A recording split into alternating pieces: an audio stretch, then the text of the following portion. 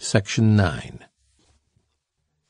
The following day the family, meeting at 8 o'clock for the early breakfast, made a picture of genuine domestic intimacy. Grief had drawn Madame Grandet, Eugenie, and Charles en rapport. Even Nanon sympathized without knowing why. The four now made one family.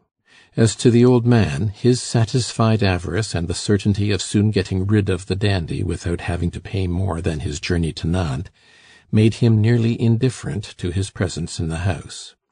He left the two children, as he called Charles and Eugenie, free to conduct themselves as they pleased, under the eye of Madame Grandet, in whom he had implicit confidence as to all that concerned public and religious morality. He busied himself in straightening the boundaries of his fields and ditches along the high road, in his poplar plantations beside the Loire, in the winter work of his vineyards, and at Froidfond. All these things occupied his whole time. For Eugenie, the springtime of love had come. Since the scene at night when she gave her little treasure to her cousin, her heart had followed the treasure. Confederates in the same secret, they looked at each other with a mutual intelligence which sank to the depth of their consciousness, giving a closer communion, a more intimate relation to their feelings, and putting them, so to speak, beyond the pale of ordinary life. Did not their near relationship warrant the gentleness in their tones, the tenderness in their glances? Eugenie took delight in lulling her cousin's pain with the pretty childish joys of a new-born love. Are there no sweet similitudes between the birth of love and the birth of life? Do we not rock the babe with gentle songs and softest glances? Do we not tell it marvelous tales of the golden future? Hope herself, does she not spread her radiant wings above its head? Does it not shed with infant fickleness its tears of sorrow and its tears of joy? Does it not fret for trifles, cry for the pretty pebbles with which to build its shifting palaces, for the flowers forgotten as soon as plucked? Is it not eager to grasp the coming time, to spring forward into life? Love is our second transformation. Childhood and love were one and the same thing to Eugenie and to Charles. It was a first passion with all its childlike play, the more caressing to their hearts because they now were wrapped in sadness. Struggling at birth against the gloom of mourning, their love was only the more in harmony with the provincial plainness of that grey and ruined house. As they exchanged a few words beside the well in the silent court, or lingered in the garden for the sunset hour, sitting on a mossy seat saying to each other the infinite nothings of love, or mused in the silent calm which reigned between the house and the ramparts like that beneath the arches of a church, Charles comprehended the sanctity of love. For his great lady, his dear Annette, had taught him only its stormy troubles. At this moment he left the worldly passion, coquettish, vain, and showy as it was, and turned to the true, pure love. He loved even the house, whose customs no longer seemed to him ridiculous. He got up early in the mornings that he might talk with Eugenie for a moment before her father came to dole out the provisions. When the steps of the old man sounded on the staircase, he escaped into the garden. The small criminality of this morning tete-a-tete, which Nanon pretended not to see, gave to their innocent love the lively charm of a forbidden joy. After breakfast, when Grandet had gone to his fields and his other occupations, Charles remained with the mother and daughter, finding an unknown pleasure in holding their skeins, in watching them at work, in listening to their quiet prattle. The simplicity of this half-monastic life, which revealed to him the beauty of these souls, unknown and unknowing of the world, touched him keenly. He had believed such morals impossible in France, and admitted their existence nowhere but in Germany. Even so, they seemed to him fabulous, only real in the novels of Auguste Lafontaine. Soon Eugenie became to him the Margaret of Goethe before her fall. Day by day his words, his looks enraptured the poor girl, who yielded herself up with delicious non-resistance to the current of love. She caught her happiness as a swimmer seizes the overhanging branch of a willow tree to draw himself from the river and lie at rest upon its shore. Did no dread of a coming absence sadden the happy hours of those fleeting days? Daily some little circumstance reminded them of the parting that was at hand. 3 days after the departure of des Grassins, Grandet took his nephew to the civil courts, with the solemnity which country people attach to all legal acts, that he might sign a deed surrendering his rights in his father's estate. Terrible renunciation, species of domestic apostasy. Charles also went before Maître Cruchot to make 2 powers of attorney, one for des Grassins, the other for the friend whom he had charged with the sale of his belongings. After that he attended to all the formalities necessary to obtain a passport for foreign countries, and finally, when he received his simple mourning clothes from Paris, he sent for the tailor of Saumur and sold to him his useless wardrobe. This last act pleased Grandet exceedingly. "Ah, now you look like a man prepared to embark and make your fortune," he said when Charles appeared in a surtout of plain black cloth. "Good, very good." "I hope you will believe, monsieur," answered his nephew, "that I shall always try to conform to my situation." "What's that?" said his uncle, his eyes lighting up at a handful of gold which Charles was carrying. "Monsieur, I have collected all my buttons and rings and other superfluities which may have some value, but not knowing anyone in Saumur, I wanted to ask you to—" "To buy them?" said Grandet, interrupting him. "No, uncle, only to tell me of an honest man who—" "Give me those things. I will go upstairs and estimate their value. I will come back and tell you what it is to a fraction. Jeweller's gold," examining a long chain, 18 or 19 carats. The good man held out his huge hand and received the mass of gold, which he carried away. "Cousin," said Grandet, "may I offer you these 2 buttons? They can fasten ribbons round your wrists. That sort of bracelet is much the fashion just now." "I accept without hesitation," she answered, giving him an understanding look. "Aunt, here is my mother's thimble. I have always kept it carefully in my dressing case," said Charles, presenting a pretty gold thimble to Madame Grandet, who for many years had longed for one. "I cannot thank you. No words are possible, my nephew," said the poor mother, whose eyes filled with tears. "Night and morning in my prayers I shall add one for you, the most earnest of all, for those who travel. If I die, Eugenie will keep this treasure for you." "They are worth 989 francs, 75 centimes," said Grandet, opening the door. "To save you the pain of selling them, I will advance the money in livres." The word livre on a littoral of the Loire signifies that crown prices of 6 livres are to be accepted as 6 francs without deduction. "I dared not propose it to you," answered Charles, "but it was most repugnant to me to sell my jewels to some second-hand dealer in your own town.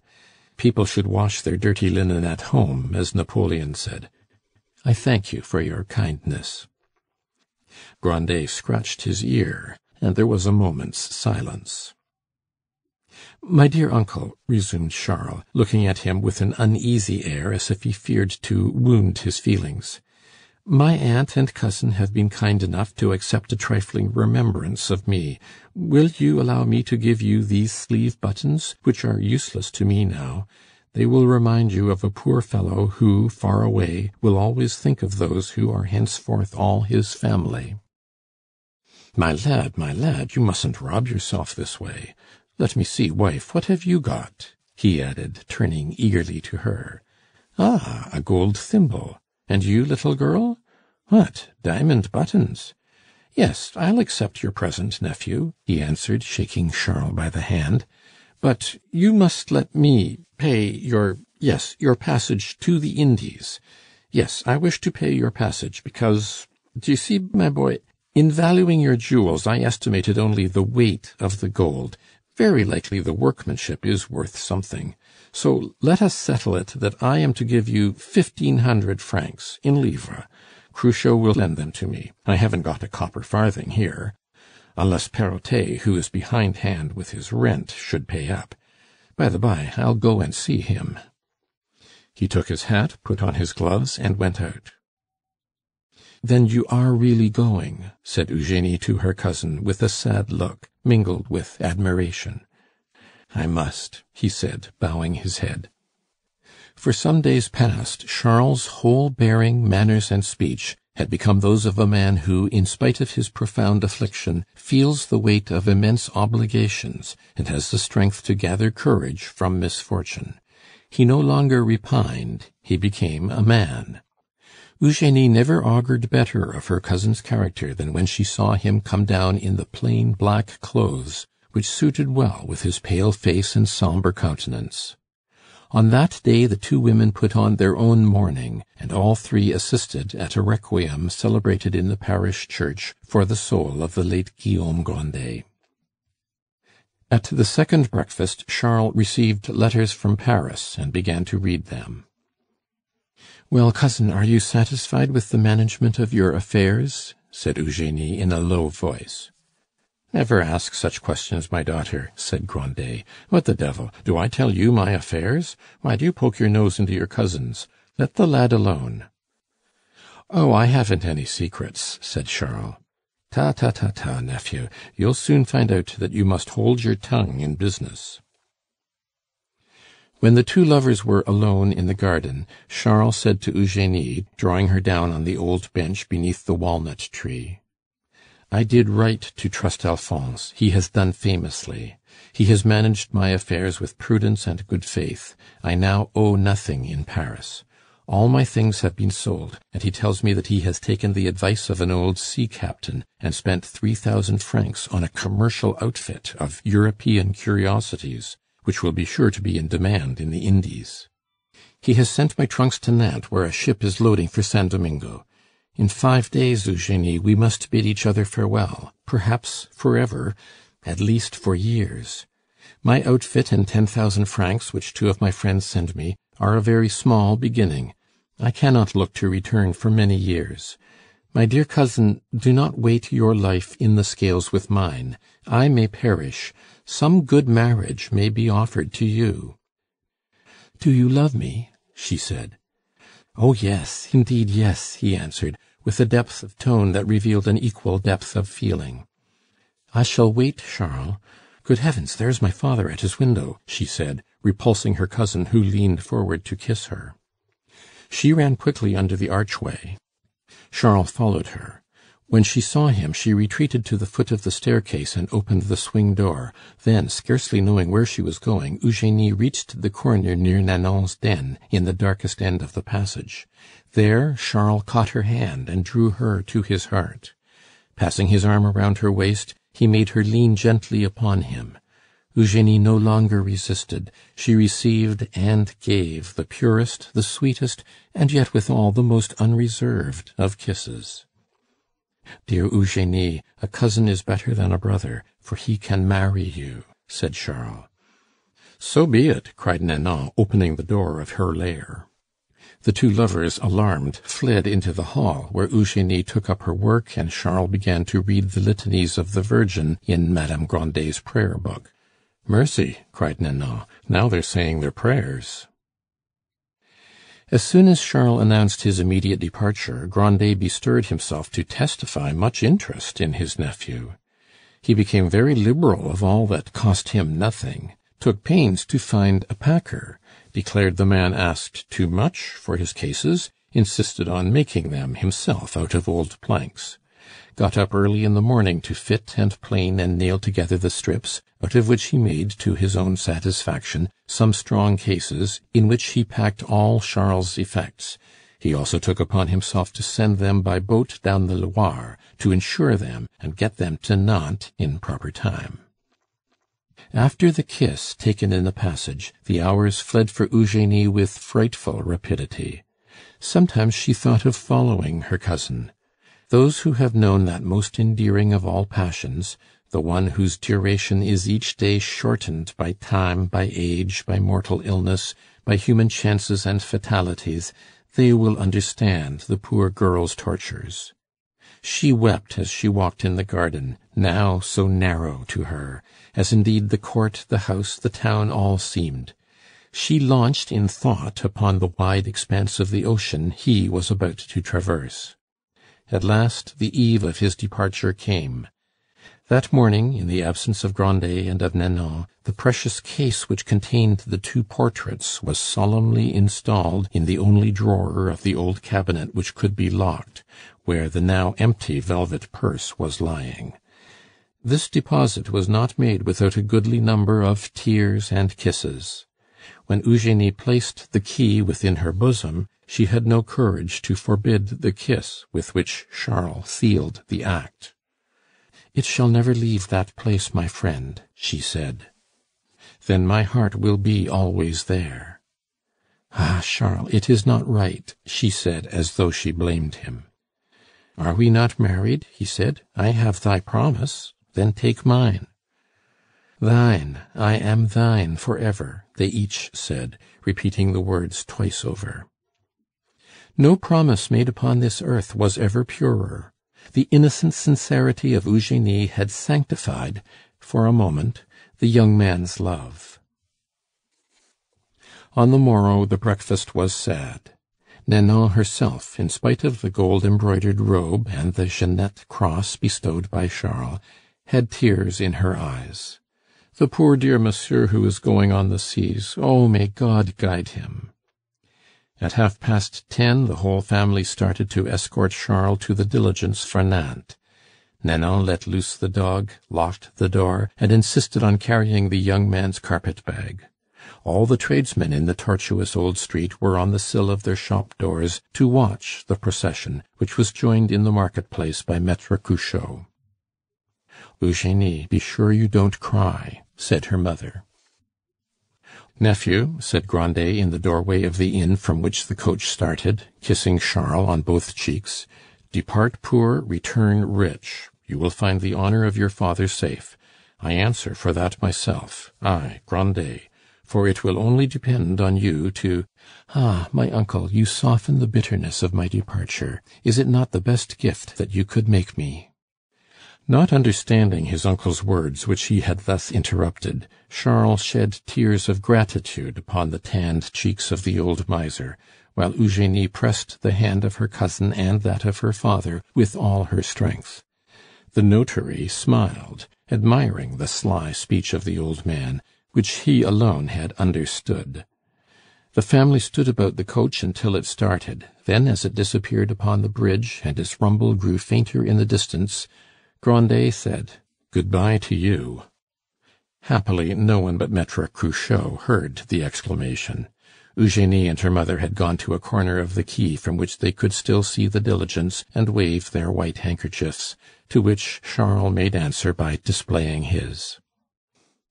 "Ah, mother, would that I had the power of God for a single moment," said Eugenie, when she could no longer see her lover's handkerchief.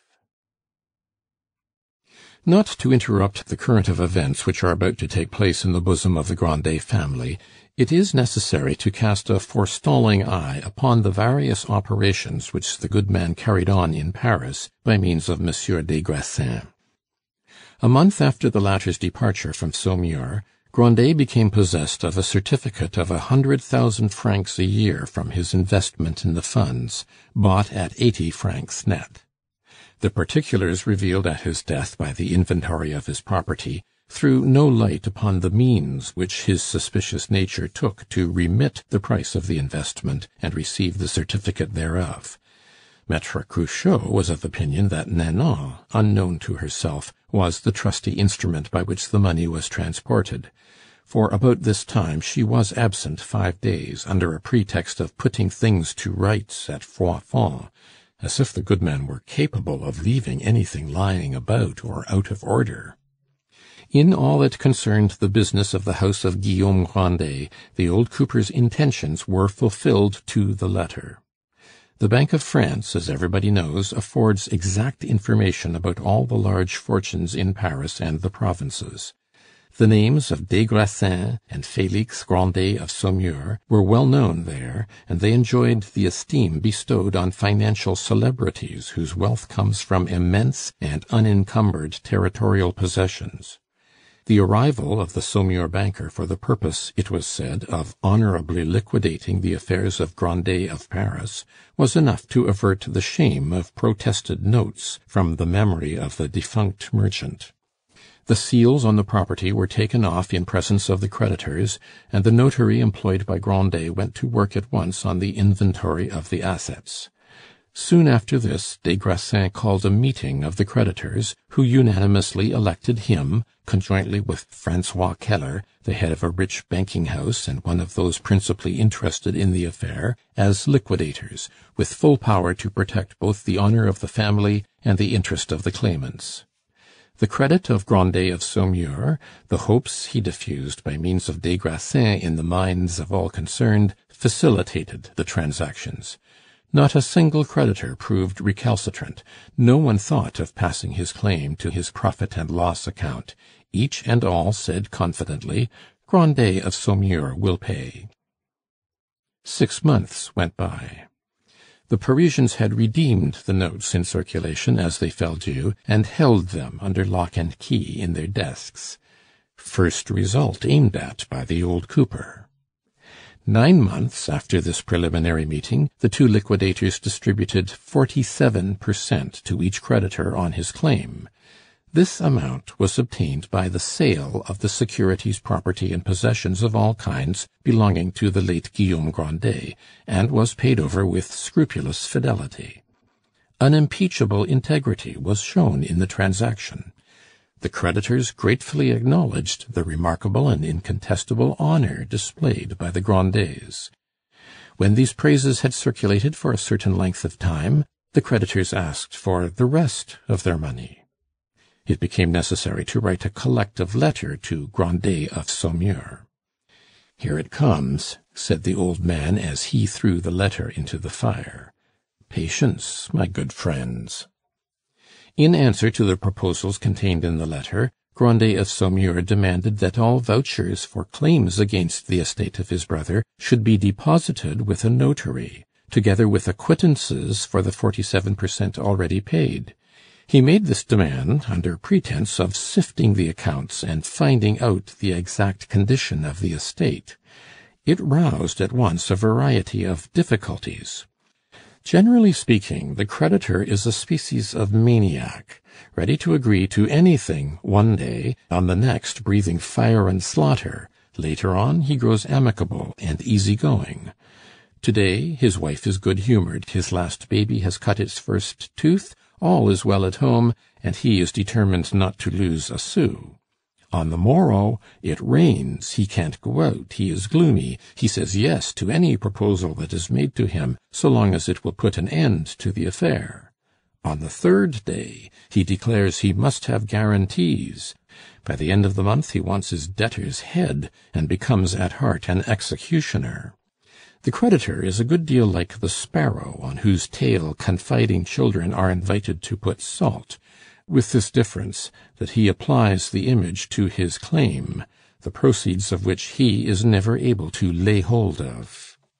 Grandet had studied the atmospheric variations of creditors, and the creditors of his brother justified all his calculations. Some were angry, and flatly refused to give in their vouchers. "Very good, so much the better," said Grandet, rubbing his hands over the letter in which des Grassins announced the fact. Others agreed to the demand, but only on condition that their rights should be fully guaranteed. They renounced none, and even reserved the power of ultimately compelling a failure. On this began a long correspondence, which ended in Grandet of Saumur agreeing to all conditions. By means of this concession, the placable creditors were able to bring the dissatisfied creditors to reason. The deposit was then made, but not without sundry complaints. "Your good man," they said to des Grassins, "is tricking us." 23 months after the death of Guillaume Grandet, many of the creditors, carried away by more pressing business in the markets of Paris, had forgotten their Grandet claims. or only thought of them to say, "I begin to believe that 47% is all I shall ever get out of that affair." The old cooper had calculated on the power of time, which, as he used to say, is a pretty good devil after all. By the end of the 3rd year, des Grassins wrote to Grandet that he had brought the creditors to agree to give up their claims for 10% on the 2,400,000 francs still due by the house of Grandet. Grandet answered that the notary and the broker whose shameful failures had caused the death of his brother were still living, that they might now have recovered their credit, and that they ought to be sued so as to get something out of them towards lessening the total of the deficit. By the end of the 4th year, the liabilities were definitely estimated at a sum of 1,200,000 francs. Many negotiations, lasting over 6 months, took place between the creditors and the liquidators, and between the liquidators and Grandet. To make a long story short, Grandet of Saumur, anxious by this time to get out of the affair, told the liquidators, about the 9th month of the 4th year, that his nephew had made a fortune in the Indies, and was disposed to pay his father's debts in full. He therefore could not take upon himself to make any settlement without previously consulting him. He had written to him, and was expecting an answer. The creditors were held in check until the middle of the 5th year by the words "payment in full," which the wily old miser threw out from time to time as he laughed in his beard, saying with a smile and an oath, "Those Parisians." But the creditors were reserved for a fate unexampled in the annals of commerce. When the events of this history bring them once more into notice, they will be found still in the position Grandet had resolved to force them into from the first. As soon as the funds reached 115, Père Grandet sold out his interests and withdrew 2,400,000 francs in gold, to which he added in his coffers the 600,000 francs compound interest which he had derived from the capital. Des Grassins now lived in Paris. In the first place, he had been made a deputy. Then he became infatuated, father of a family as he was, though horribly bored by the provincial life of Saumur, with a pretty actress at the Théâtre de Madame, known as Florine, and he presently relapsed into the old habits of his army life. It is useless to speak of his conduct. Saumur considered it profoundly immoral. His wife was fortunate in the fact of her property being settled upon herself, and in having sufficient ability to keep up the banking house in Saumur, which was managed in her name, and repaired the breach in her fortune caused by the extravagance of her husband. The Cruchotines made so much talk about the false position of the quasi-widow that she married her daughter very badly, and was forced to give up all hope of an alliance between Eugénie Grandet and her son. Adolphe joined his father in Paris, and became, it was said, a worthless fellow. The Cruchots triumphed. "Your husband hasn't common sense," said Grandet as he lent Madame des Grassins some money on a note securely endorsed. "I am very sorry for you are a good little woman." "Ah, monsieur," said the good lady, "who would have believed that when he left Saumur to go to Paris on your business, he was going to his ruin? Heaven is my witness, madame, that up to the last moment I did all that I could to prevent him from going. Monsieur le Président was most anxious to take his place, but he was determined to go, and now we all see why." In this way Grandet made it quite plain that he was under no obligation to des Grassins. In all situations women have more cause for suffering than men, and they suffer more. Man has strength and the power of exercising it. He acts, moves, thinks, occupies himself. He looks ahead and sees consolation in the future. It was thus with Charles. But the woman stays at home. She is always face to face with the grief from which nothing distracts her. She goes down to the depths of the abyss which yawns before her, measures it, and often fills it with her tears and prayers. Thus did Eugénie. She initiated herself into her destiny. To feel, to love, to suffer, to devote herself, is not this the sum of woman's life? Eugenie was to be in all things a woman, except in the one thing that consoles for all. Her happiness, picked up like nails scattered on a wall, to use the fine simile of Bossuet, would never so much as fill even the hollow of her hand. Sorrows are never long in coming, for her they came soon. The day after Charles's departure, the house of Monsieur Grandet resumed its ordinary aspect in the eyes of all, except in those of Eugenie, to whom it grew suddenly empty.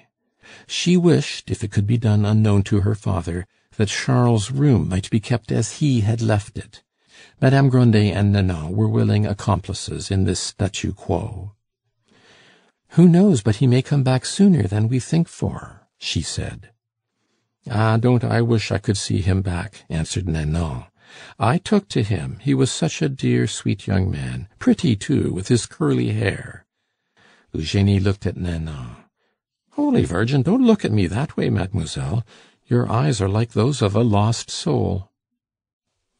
From that day the beauty of Mademoiselle Grandet took a new character. The solemn thoughts of love which slowly filled her soul, and the dignity of the woman beloved, gave to her features an illumination such as painters render by a halo. Before the coming of her cousin, Eugenie might be compared to the Virgin before the conception. After he had gone, she was like the Virgin Mother. She had given birth to love. These two Marys so different, so well represented by Spanish art, embody one of those shining symbols with which Christianity abounds.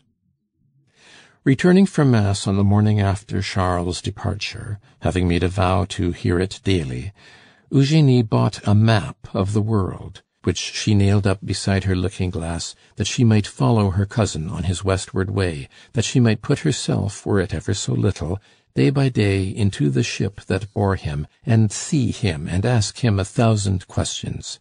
Art thou well? Dost thou suffer? Dost thou think of me when the star, whose beauty and usefulness thou hast taught me to know, shines upon thee?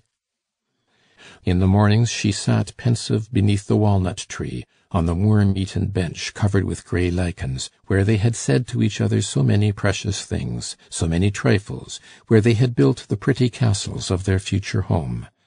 She thought of the future now as she looked upward to the bit of sky which was all the high walls suffered her to see. Then she turned her eyes to the angle where the sun crept on, and to the roof above the room in which he had slept. Hers was the solitary love, the persistent love, which glides into every thought and becomes the substance, or as our fathers might have said, the tissue of life. When the would-be friends of Père Grandet came in the evening for their game at cards, she was gay and dissimulating. But all the morning she talked of Charles with her mother and Nanon. Nanon had brought herself to see that she could pity the sufferings of her young mistress without failing in her duty to the old master, and she would say to Eugenie, "If I had a man for myself, I'd follow him to hell. Yes, I'd exterminate myself for him. But I've none. I shall die and never know what life is. Would you believe, mam'selle, that old Cornoiller, a good fellow all the same, is always round my petticoats for the sake of my money, just for all the world like the rats who come smelling after the master's cheese and paying court to you. I see it all. I've got a shrewd eye, though I am as big as a steeple. Well, mam'selle, it pleases me, but it isn't love." End of section 9.